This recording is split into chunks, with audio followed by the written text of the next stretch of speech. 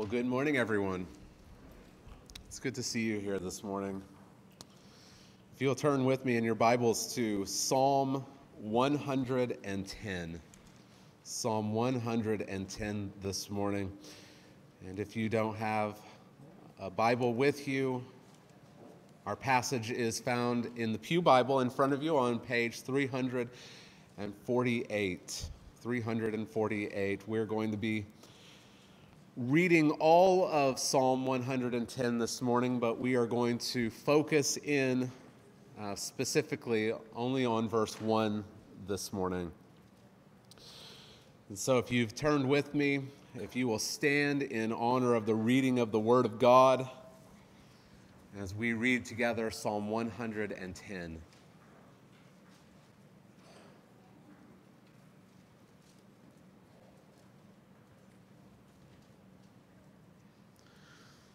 Psalm 110, which is a psalm of David. The Lord says to my Lord, "Sit at my right hand until I make your enemies your footstool." The Lord sends forth from Zion your mighty scepter. Rule in the midst of your enemies. Your people will offer themselves freely on the day of your power, in holy garments. From the womb of the morning, the dew of your youth will be yours. The Lord has sworn and will not change his mind. You are a priest forever after the order of Melchizedek. The Lord is at your right hand. He will shatter kings on the day of his wrath. He will execute judgment among the nations, filling them with corpses. He will shatter chiefs over the wide earth. He will drink from the brook by the way. Therefore, he will lift up his head. Let's pray together. Father, thank you for your word. And I pray that this morning as we take this time devoted solely to you, may your word be a light to us. May it reveal to us glorious person and work of your Son, Jesus. God, I pray as we have our eyes open to see the wonders of Christ, may we be changed. May our hearts be drawn to Christ. May we be filled with a renewed hatred for our sin. May we find ourselves lovingly, willingly, joyfully submitting ourselves and our lives and every part of our lives to the service of Christ. And so, Father, we pray that your Spirit will teach us, apply these words to our hearts. May we be transformed this morning. May you strengthen your church. We pray these things in Christ's name. Amen. Has anyone ever asked you if you have a life verse? I've been asked that before. It used to be a big deal. You used to have a life verse. You should have a life verse. I don't know if that's even a thing. Do people still talk about their life verse? Life verse. When someone asks me that, I assume that they're asking me for my favorite Bible verse. But even then, I'm at a loss. With over 31,000 verses in the Bible, how can you pick just one? How can you narrow down your favorite to just one verse? That's not to say that we won't have meaningful verses that we turn to, but they may change depending on our life situations. I don't think that we should nail down one specific verse. This is my favorite verse for the rest of my life. This is my life verse. Last December, the YouVersion Bible app revealed the one verse that was shared, bookmarked, or highlighted the most in 2018. If you have a Bible app on your phone, chances are you have the YouVersion app. It's very, very popular. They analyzed the verses that were shared and bookmarked and highlighted, and the most popular verse in the U.S. in 2018 was Isaiah 41:10. Fear not, for I am with you. Be not dismayed, for I am your God. I will strengthen you. I will help you. I will uphold you with my righteous right hand. YouVersion wasn't they weren't alone in analyzing how people were reading their Bibles online. Bible Gateway, which is a Bible study website, compiled a list of the most read verses based upon 920 million searches on their website. I'll give you the top 10. Number 10, most searched, most read Bible verse of 2018 according to Bible Gateway. Number 10 was Matthew 6:33. Seek first the kingdom of God and his righteousness, and all these things will be added to you. Number 9, Psalm 23, verse 5. Number 8, Psalm 23, verse 1. Number 7, Psalm 23, verse 6. Number 6, Romans 12, verse 2. Number 5, jumping ahead of its competition, Psalm 23, verse 4. Number 4 was Romans 8:28. Number 3 was Philippians 4:13. I can do all things through Christ who gives me strength. Number 2 was John 3:16. And number 1, everyone's favorite Bible verse, Jeremiah 29:11. For I know the plans I have for you, declares the Lord, plans for welfare, not for evil, to give you a future and a hope. These people who look that up the most should have looked up Jeremiah 29:10 while they were at it. I'm sure that you have favorite Bible verses, favorite passages. Hopefully you've memorized certain verses that you can recall when you're going through difficult times, or to help you to live godly lives when you're tempted. One of the best things you could do is have Bible verses memorized, meditating upon God's word. We all have favorite Bible verses. Have you ever thought about what verses the apostles liked? What were some of the go-to passages for the New Testament church?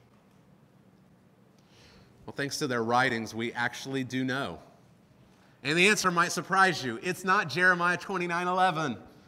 It's not 2 Chronicles 7:14, even though those are favorites in American Christianity. The most quoted Old Testament book in the New Testament is the book of Psalms. Some of you might have that as your favorite book also. The most quoted psalm in the New Testament, Psalm 110. The most quoted Old Testament verse in the New Testament, well, you probably already see it coming. Psalm 110, verse 1. It is quoted or alluded to in the New Testament at least 16 times. More than any of the other Psalms, more than any other verse in the Old Testament. This is the go-to verse for the apostles. Jesus quoted it. Peter, Paul, the book of Hebrews. It has been suggested that the book of Hebrews is actually a sermon exegeting Psalm 110. It's alluded to in Revelation. So if this psalm and the first verse of this psalm in particular are the most quoted verse in the New Testament, then I believe that we would be wise to diligently study it for ourselves, don't you? But as we approach this text, our prayer ought to be that of Charles Spurgeon, who wrote concerning Psalm 110, "May the Spirit who spoke by the man after God's own heart give us eyes to see the hidden mysteries of this marvelous psalm, where every word has an infinity of meaning." Where every word has an infinity of meaning. And indeed, the New Testament writers have given us such a wealth of understanding concerning this psalm that we're only going to look at this first verse today, because there's no way that we could look at verse 1 and the rest of the psalm all in one sermon, unless you guys are cool with staying here all afternoon. Okay. It got really quiet all of a sudden. This is the most quoted and alluded to verse in the New Testament, and it tells us so much about the person and work of Christ, so that we who are trusting in him might be encouraged and strengthened and have hope as we learn more about our glorious Savior in just one verse. And so let's use the key of the New Testament to crack open the lid of the treasure chest that is Psalm 110, verse 1. And as we do, as we lift up the lid and we gaze at this treasure, may we look with awe and wonder upon the powerful person and work of Christ Jesus and what he did on our behalf. And so the first thing that we want to see is the Messiah's secret identity. The Messiah's secret identity. Look at this verse again. We'll be reading this verse several times this morning. You may actually have it memorized by the time you leave here today. That would be a shame, wouldn't it? Psalm 110, verse 1. The Lord says to my Lord, sit at my right hand until I make your enemies your footstool. God had promised to David in 2 Samuel chapter 7 that one of his descendants, one of his sons, would be seated upon the royal throne forever. This is first a promise that David's dynasty would be eternal, that there would be a king sitting on the throne, that no matter the difficulties, the hardships, the oppression of surrounding nations, his lineage would not be cut off. They would always be able to know the son of David. But more than that, the promises found in 2 Samuel chapter 7 focus on one Davidic king in particular. And this one particular Davidic king goes by a variety of different names. He is the seed of the woman who would crush the head of the serpent. He is the son of Abraham, through whom all the nations of the earth would be blessed. He's the one from the tribe of Judah, the lion from the tribe of Judah, to whom the royal scepter and the obedience of the people belonged. He is the Messiah. He is the Christ. But who would it be? Who would it be? This really is the question throughout the entire Old Testament. Who is the Christ? Who is the Messiah? When will he show up? What will he be like? David knew it wasn't him. And it wasn't Solomon. So who was it? Who would it be? Being a prophet, however, God revealed something about the identity of the Messiah, and David put it into the beginning of this psalm. The Lord, all caps, right? Yahweh says to my Lord. Yahweh says to Adonai. He doesn't clearly spell it out, though. It's still a secret. There's still this secret identity that the Messiah has. Now, when I say secret identity, I'm not talking about Batman or Spider-Man who are completely hiding their identity so that no one, not even their closest friends, can recognize them. Rather, I'm talking about Superman and Superman's secret identity. Have you ever been confused about Superman's secret identity?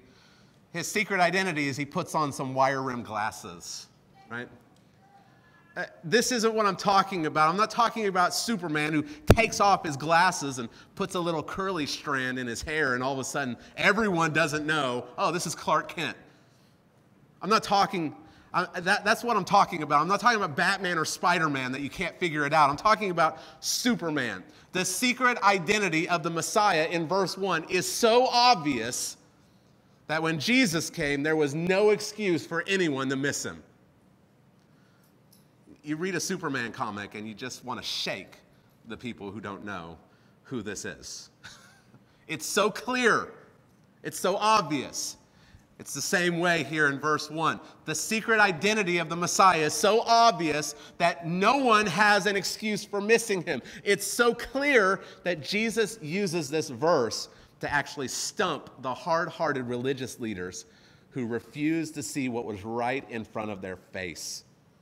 Jesus' interpretation of the first line of Psalm 110 is so important that Matthew, Mark, and Luke all record it. Unbelieving Jews to this very day miss it. Will you? Let's look at Matthew chapter 22. Matthew chapter 22.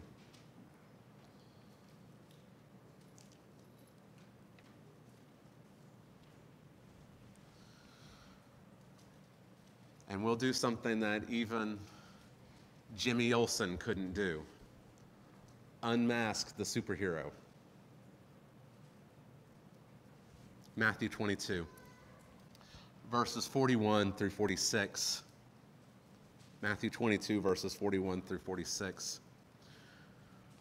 But when the Pharisees heard that he had silenced the Sadducees, they gathered together. All right, the context is putting Jesus to the test. He's in the hot seat on their own self-made quiz show. And they're coming to him with all these questions. And Jesus, being Jesus, is stumping all of them. And so the Pharisees, they come and they gather together and they put forward their hero. One of them, a lawyer. Oh, excuse me, I apologize. We're on verse 41 and I jump back. It happens every once in a while. While the Pharisees were gathered together, Jesus asked them a question. So now Jesus asked them a question, saying, "What do you think about the Christ? Whose son is he?" They said to him, "He's the son of David." He said to them, "How is it then that David in the Spirit calls him Lord, saying, 'The Lord said to my Lord, sit at my right hand until I put your enemies under your feet'? If then David calls him Lord, how is he his son?" And no one was able to answer him a word, nor from that day did anyone dare to ask him any more questions. So here's what Jesus does. They've been asking him questions, so now he says, I'm going to ask you a question. What do you think about the Christ? What do you think about the Messiah? Whose son is he? Very basic question. You would think that the religious elite of Jesus' day would be able to answer this very basic question. Whose son is the Messiah? Who are we supposed to be looking for? Well, they say he's the son of David. They're going back to places like 2 Samuel chapter 7, where the Messiah is coming from the line of David. But now Jesus points them to our psalm. He points them to our text, Psalm 110. The first thing that we can understand about this text is that universally, this was a text that was assumed to be about the Christ.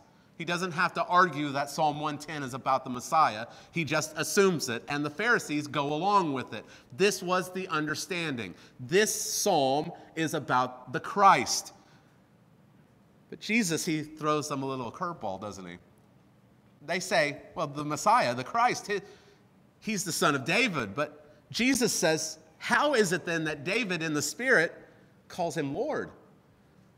Because look at the text. The text says Yahweh, God, says to my, David's Lord, sit at my right hand until I put your enemies under your feet. If David calls him Lord, how can he also be a son? Who is he? There's Yahweh, there's the Lord, speaking to David's Lord. And in the Jewish culture, it would have been unthinkable for David to consider any one of his sons, any one of his descendants, his Lord, his sovereign. Unless there's more to the Messiah than what first meets the eye. And indeed there is. The Pharisees get the first part of the question right. The Christ is David's son. There is no arguing about that. The Messiah was David's descendant. But what they can't do is they can't get the second half out of their mouth. The Christ is David's Lord because the Christ is David's God. We pick up a little bit of this in Romans chapter 1, verses 1 through 4, where Paul says that he's been set apart for the gospel of God, which God promised beforehand through his prophets in the Holy Scriptures concerning his Son. Concerning his Son, who was descended from David according to the flesh. There he is. He's the son of David. But he was declared to be the Son of God in power according to the Spirit of holiness by his resurrection from the dead. Jesus Christ our Lord. He is something more than simply David's son. Jesus looks at Psalm 110 and he says, hey, don't you see? The identity of the Christ is not that of just another man, but he is also divine. And that's what we too must confess. Christ Jesus is fully man, but he is also fully God. $10,000 word coming out here right now, the hypostatic union. This is the coming together of the divine Son and human nature. And in the incarnation, these two natures come together to form one person. The fully God, fully human Messiah, Jesus, David's Lord and ours. The Messiah wasn't Hercules. He wasn't half man and half God. This was the mythology of the Greeks. Jesus is not 50% human and 50% divine. Jesus, in this perfect union, is 100% God. He is fully God and 100% man, fully man, in one person. And this is a glorious mystery. He's the 200% man. There's no one like him. There's never been anyone like him. There will never be anyone ever again like him. And what Jesus says is so profound that the Pharisees, they give up. No one was able to answer him. Not because the answer isn't theirs, because they are so hard-hearted that there is no way that they are ever going to confess that the Messiah is God. And from that day, no one dared to ask him any more questions. Smart move. The Christ is not simply a good moral teacher. He's not the archangel Michael. He's not the spirit brother of Lucifer. He's not one prophet out of many prophets. He's not another reincarnation of the Krishna. Jesus is the eternal Son of the Most High God.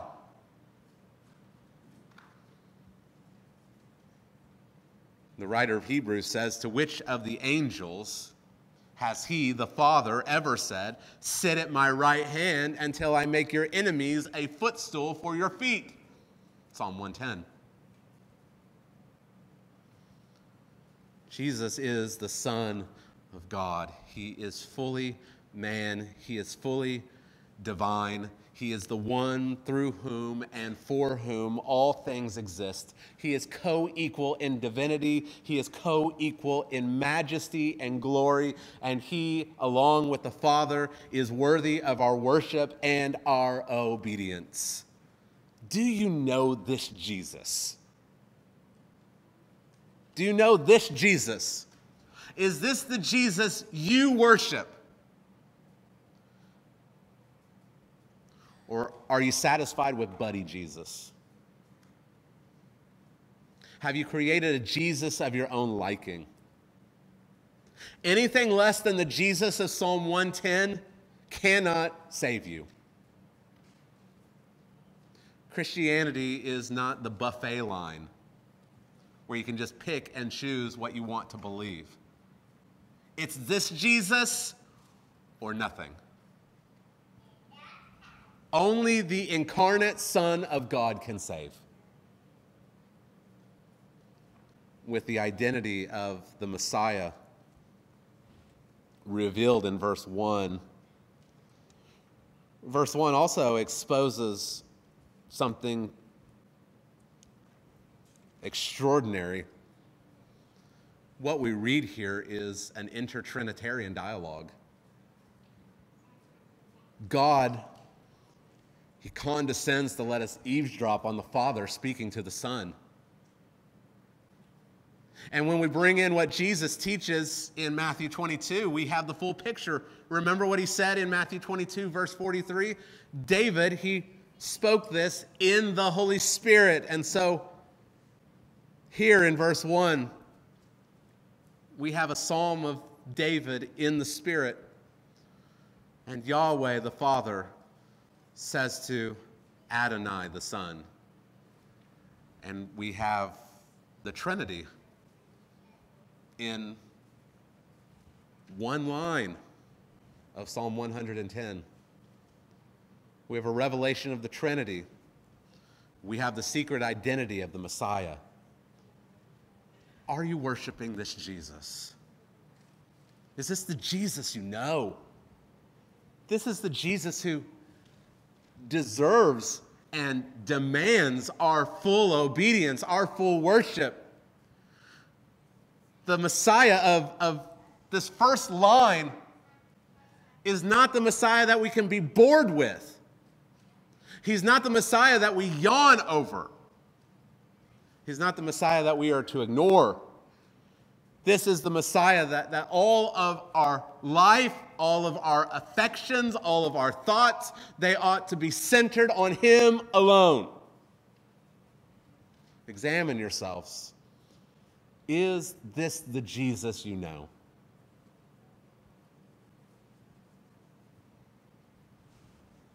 We have the secret identity of the Messiah here in the first line.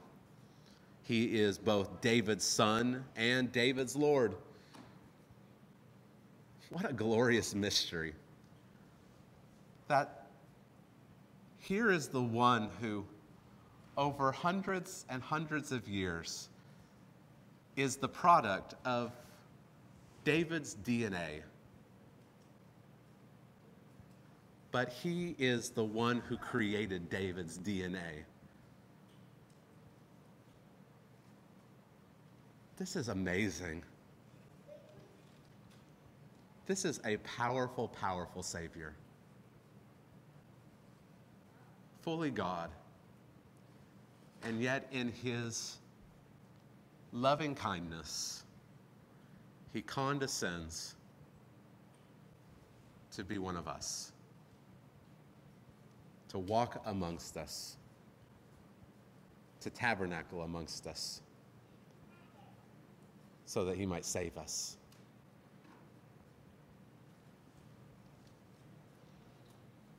We not only have the Messiah's secret identity, but we also have the Messiah's privileged seat. His privileged seat. The Lord says to my Lord, "Sit at my right hand until I make your enemies your footstool." Here is the divine decree. This is the Father speaking to the Son, saying, "Sit at my right hand." This isn't come over here and take a load off, right? The Son isn't invited to sit on the heavenly lazy boy. This is the language of royalty. Compare this to the decree that's found in Psalm chapter 2. I will tell of the decree. The Lord said to me, "You are my son. Today I have begotten you. Ask of me, and I will make the nations your heritage and the ends of the earth your possession. You shall break them with a rod of iron and dash them in pieces like a potter's vessel." God has established his king, the Messiah, and he is seated in glorious majesty at the right hand of God.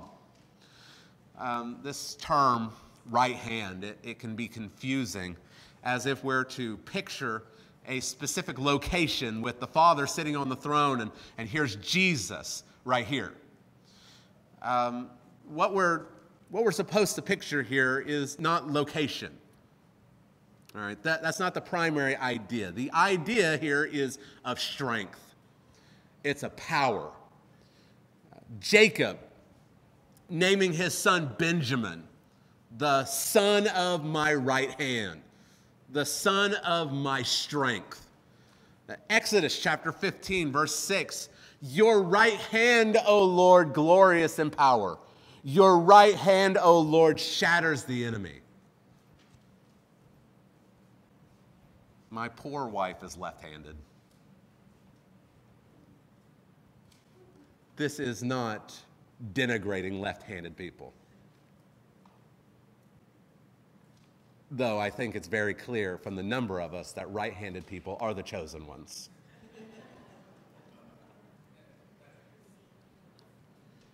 The idea of God's right hand, it's power.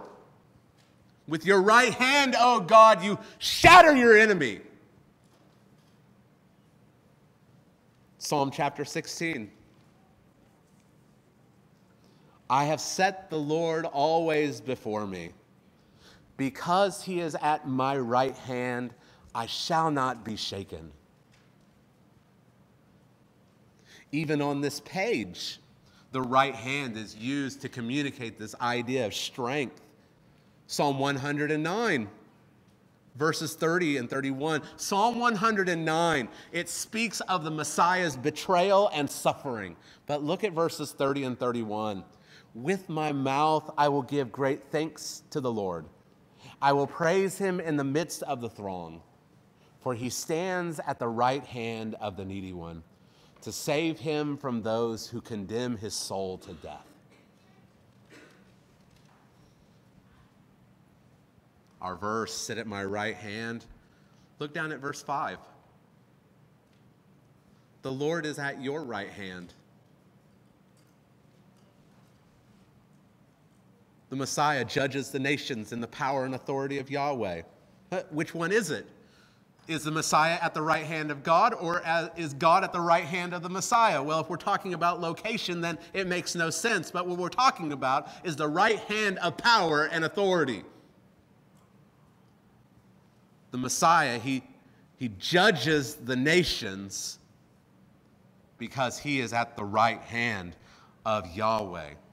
But he's able to judge the nations with all power because Yahweh is at his right hand. And in his exaltation, as he is seated at the right hand of the Father, Jesus rules from heaven over this evil age until every enemy is made his footstool. The picture is of a king putting his foot on the neck of a vanquished foe. This idea of a footstool. We can see this in Joshua chapter 10.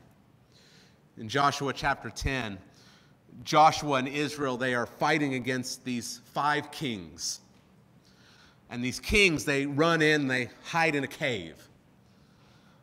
And they lose this game of hide and seek. They find them in this cave, and they roll a stone over the mouth of the cave until they fight the army and defeat them. And then they come back, they open up this cave, and they bring out these 5 kings from the cave. And it says they did so and brought the 5 kings out to Joshua from the cave.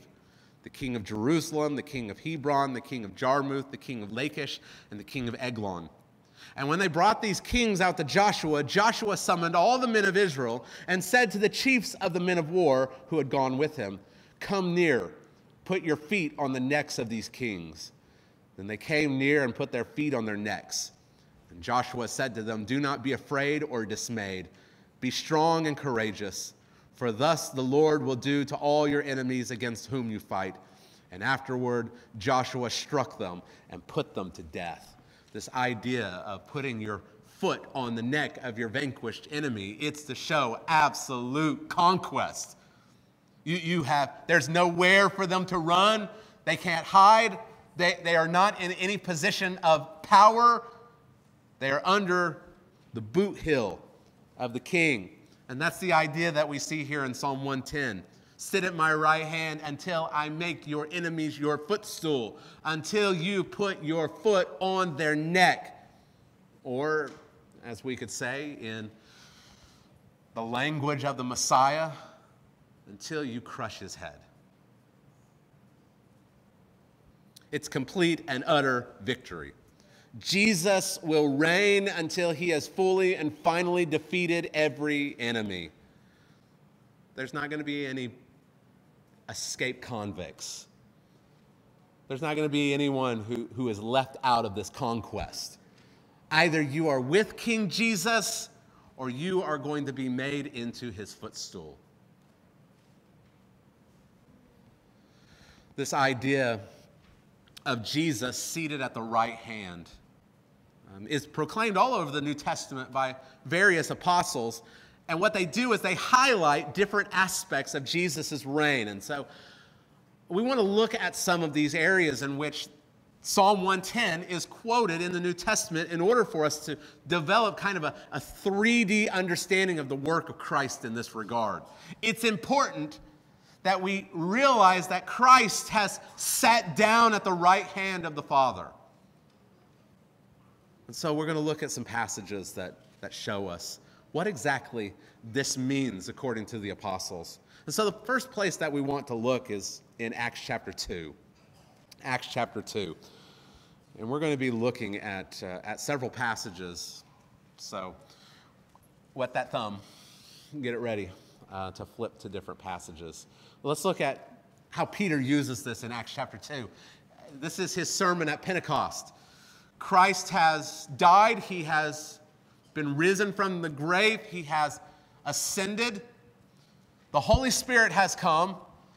And now there's a lot of questions. What does this mean?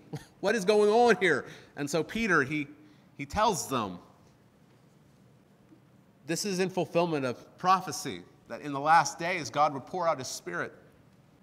And it's all because of the work of the Messiah. The coming of the Spirit, it is intimately connected with what Jesus did on the cross, by rising again, and by ascending. And so we see in Acts chapter 2, beginning in verse 29, "Brothers, I may say to you with confidence about the patriarch David, that he both died and was buried, and his tomb is with us to this day. Being therefore a prophet, and knowing that God had sworn with an oath to him that he would set one of his descendants on his throne, he foresaw and spoke about the resurrection of the Christ, that he was not abandoned to Hades, nor did his flesh see corruption."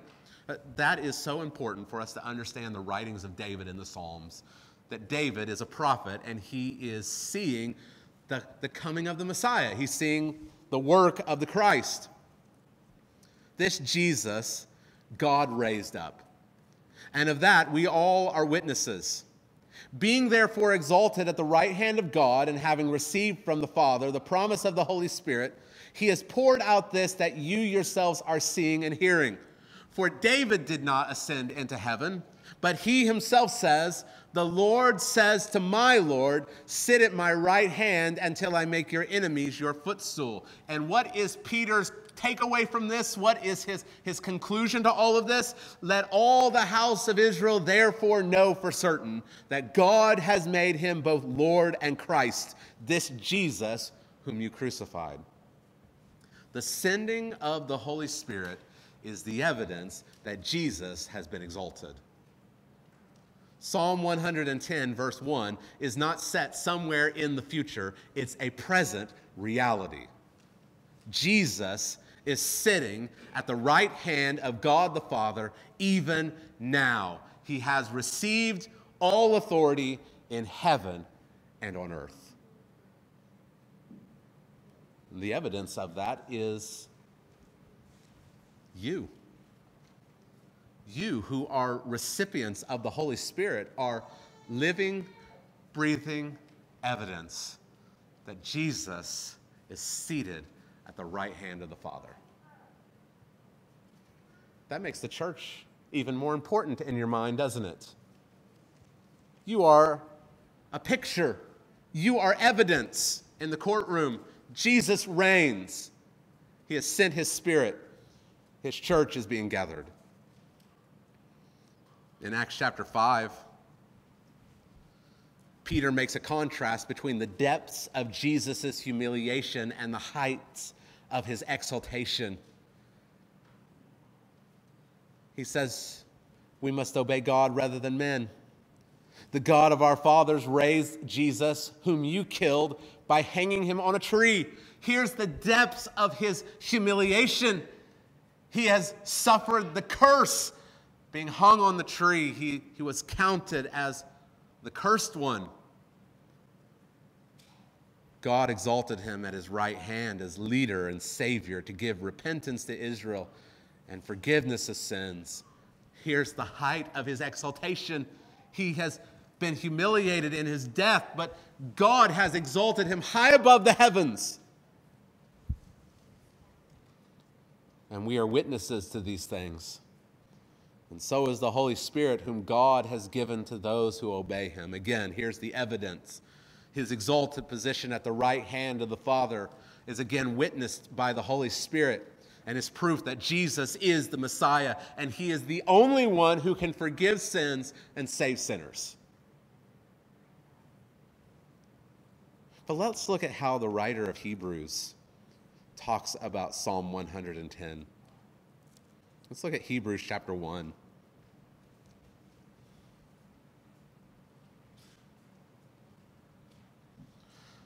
So first, Peter, he uses Psalm 110 to show that Jesus has been exalted as the Savior of all men. He's the only one through whom men and women like you and I can be saved. But look at what the writer of Hebrews says. Hebrews chapter 1, verse 3. He says he is the radiance of the glory of God and the exact imprint of his nature, and he upholds the universe by the word of his power. After making purification for sins, he sat down at the right hand of the Majesty on high, having become as much superior to angels as the name he has inherited is more excellent than theirs. After making purification for sins, he sat down. This is important. It's expounded upon in chapter 10.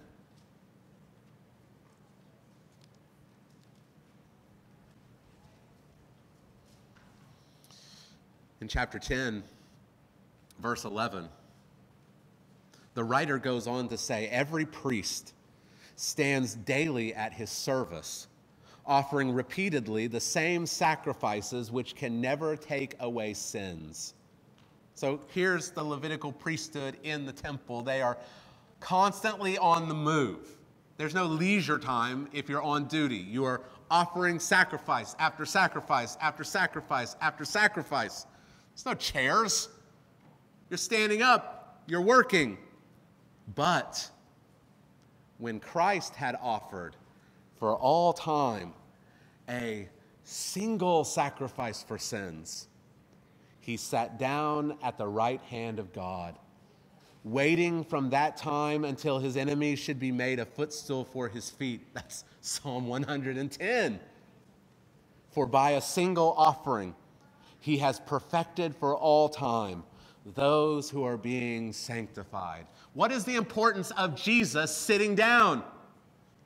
It means he's done. It means his work is complete. This is the death blow to the Roman Catholic doctrine of the Mass. The Mass wherein Rome teaches that by the doctrine of transubstantiation, what Calvin called hocus pocus, The bread and wine become the actual body and blood of Christ. The Roman Catholic Church teaches that the priest actually offer a sacrifice of Christ over and over and over again. To that, Hebrews says, no, he sat down. This should blast away any view of a works-based salvation. You neither can, nor do you ever have to try to earn your salvation. Christ has sat down. He has made purification for sin. He has offered for all time a single sacrifice. Jesus has paid it all. Living the life you could never live. Dying the death that you should have died. Bearing the full weight and force of God's wrath against sin in the sinner's place. Crying out, it is finished. Justice has been served. And having accomplished full and final atonement for sin by his death and resurrection, he ascended to the right hand of the Father and he sat down.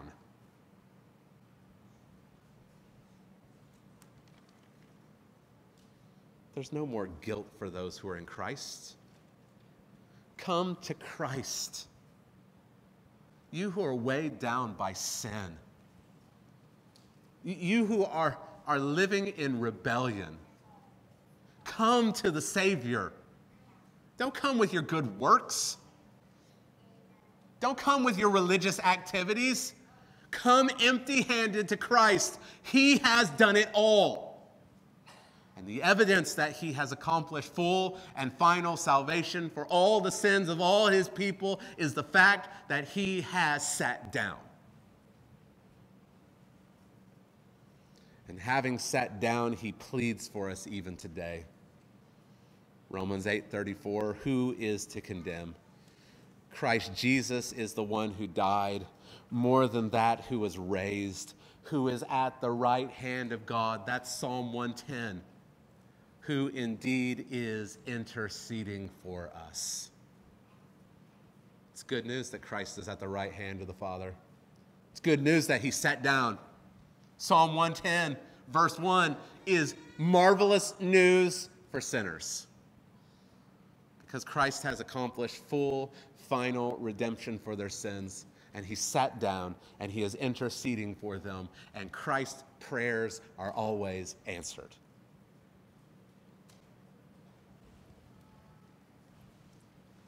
Sit at my right hand, because the work of redemption is done. The Messiah has been exalted as Lord and Savior. He sends forth the Holy Spirit to apply the work of the cross to the elect and empower them for service. And he intercedes for the saints, acting as their faithful high priest, even up to this very second. That's a whole systematic theology in 5 words in Psalm 110, verse 1. You could spend your entire life contemplating this one line. That's the power of the Messiah's privileged seat. Sit at my right hand until I make your enemies your footstool. But we're not done yet. We still have to ask, so what? How should we respond to this? What should our lives look like after being exposed to Psalm 110, verse 1. On April 26, 1986, the Chernobyl nuclear power plant in what is now the Ukraine exploded, creating the worst nuclear disaster in history. Over 300,000 people were told to evacuate as these radioisotopes spread, contaminating everything. Within 36 hours, many residents were already showing signs of severe radiation sickness. Today, 33 years later, 1,000 square miles around the plant is an exclusion zone restricted to scientists and government officials. And reactor number 4, where the explosion occurred, will be completely enclosed for at least the next 100 years. what we see in Psalm 110, verse 1, is more powerful than a million Chernobyls. Will we leave here unaffected? Will we leave here unchanged? Moses was literally glowing after seeing the Lord's back. Will not we who behold the glory of God in the face of Christ Jesus not shine in this dark world? You here who have yet to submit to King Jesus and trust in him alone for salvation, won't you run to him now? His work is done. He's sat down. The only thing remaining is judgment for his enemies. A judgment that I deserve, that you deserve, but for grace. I pray that you'll be counted as his friend. For the saints, there are many ways in which we could respond to this verse. But let me bring out just two that are explicitly connected to this verse in the New Testament. The Lord says to my Lord, sit at my right hand until I make your enemies your footstool. The first way we should respond is found in 1 Corinthians chapter 15. 1 Corinthians chapter 15. Verses 20 through 26. Paul is arguing for the resurrection of the dead based upon the resurrection of Christ. He says, in fact, Christ has been raised from the dead, the first fruits of those who have fallen asleep. For as by a man came death, by a man has come also the resurrection of the dead. For as in Adam all die, so also in Christ shall all be made alive. But each in his own order. Christ the first fruits, then at his coming those who belong to Christ. Then comes the end when he delivers the kingdom to God the Father after destroying every rule and every authority and power. For he must reign until he has put all his enemies under his feet. The last enemy to be destroyed is death. How should we respond to Psalm 110, verse 1? We should respond in hope. We should respond in hope. It may not look as if Jesus is reigning right now. It may not appear as if his enemies are being made his footstool, but Psalm 110 verse 2 says, rule in the midst of your enemies. Christ is conquering his foes through the power of the gospel. His kingdom is advancing even if it's slow, even if it's small. We don't see it all clearly yet, but Jesus is ruling and he's conquering, and his army is marching, and the gates of hell are not going to prevail against the power of the church. And when Christ comes in all of his power and all of his glory, the last enemy will be destroyed. The last enemy to be destroyed is death. So lift up your head, O weary saint. We can live in hope because Christ has been seated at the right hand of the Father in majesty. We can respond in hope. This world is a dark place, but we have a hope. Sit at my right hand until I make your enemies your footstool. It will happen. This is certain. It's a surety. We can hope in that. The second way in which we should respond to this is found in Colossians chapter 3. Colossians chapter 3.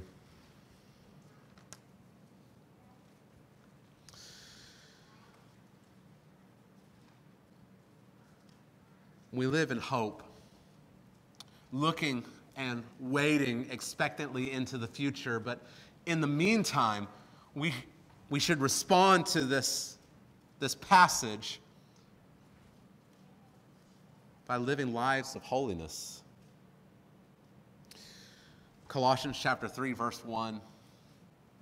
If then you have been raised with Christ, seek the things that are above, where Christ is, seated at the right hand of God. That's Psalm 110.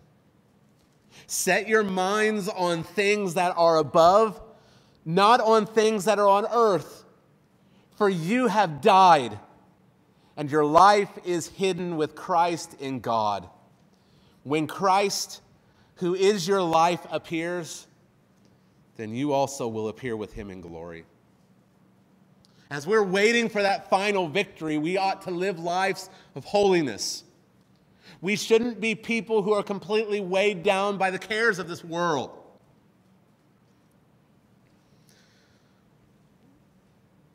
I'm convinced that when Christ returns, there will be professing Christians who won't even realize that it's happened because they're too busy binge watching a show on Netflix.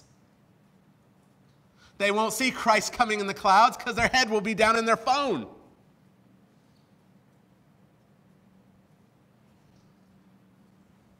Christ is seated at the right hand of the Father. And those of us who are in Christ, it's as good as if we were already there too. And if that's the case, then set your minds on things that are above, where Christ is. Don't be so concerned with things down here that you are completely oblivious to the heavenly realities. Set your minds on things that are above, because that's where Christ is. And if you've been united with Christ by his death and resurrection, then you too are seated. So we ought to live like it. In verses 5 through 17, they describe what it looks like as we put sin to death and put on good works. That's how we're supposed to respond when we read that Christ is seated at the right hand of the Father until his enemies are made a footstool for his feet. We who are in Christ ought to be living lives of godliness, putting off the deeds of the flesh, putting on the good deeds that give glory to God, that show that our treasure is not here on earth, but it's in heaven.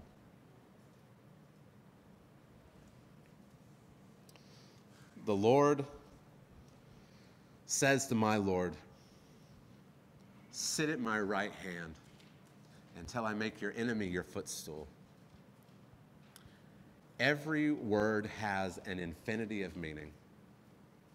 Spurgeon was not exaggerating. Psalm 110, verse 1, it's like stumbling across buried treasure. It's like finding Scrooge McDuck's vault full of gold and you just want to dive right in and swim around with him. So much is packed into one verse, and there's still 6 more verses to go. We've seen the deity of the Son of God as verse 1, that first line unmasked the Messiah's secret identity. He is fully God and fully man. And we have seen the power and the salvation that flows freely from the Messiah's privileged seat. I pray that you will respond with hope,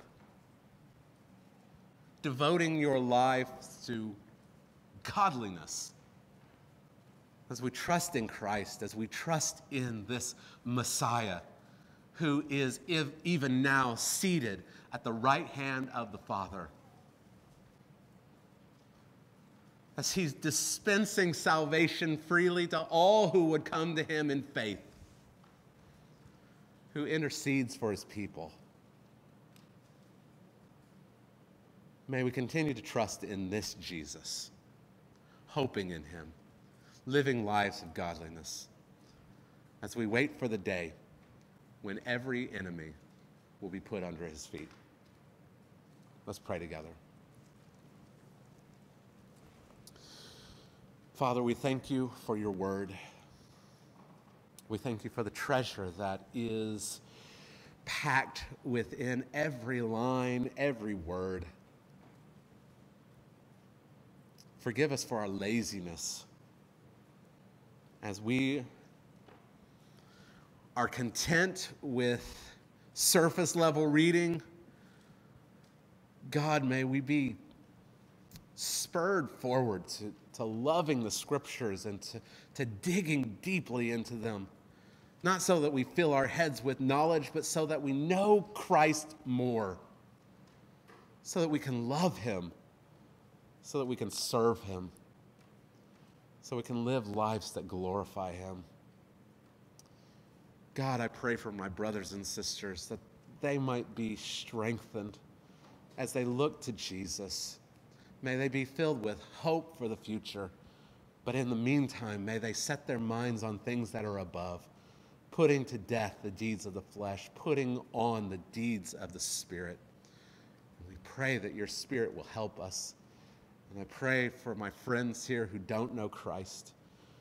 I pray that even today they might see the glory of Christ and his cross, that they might see the wonder that your Son clothed himself in frail humanity, died a death in our place, and lives forevermore to save those who will come to him. God, you can do a work. You can save. We plead with you to do so. We pray that you might accomplish all of your purposes for your people today. Amen.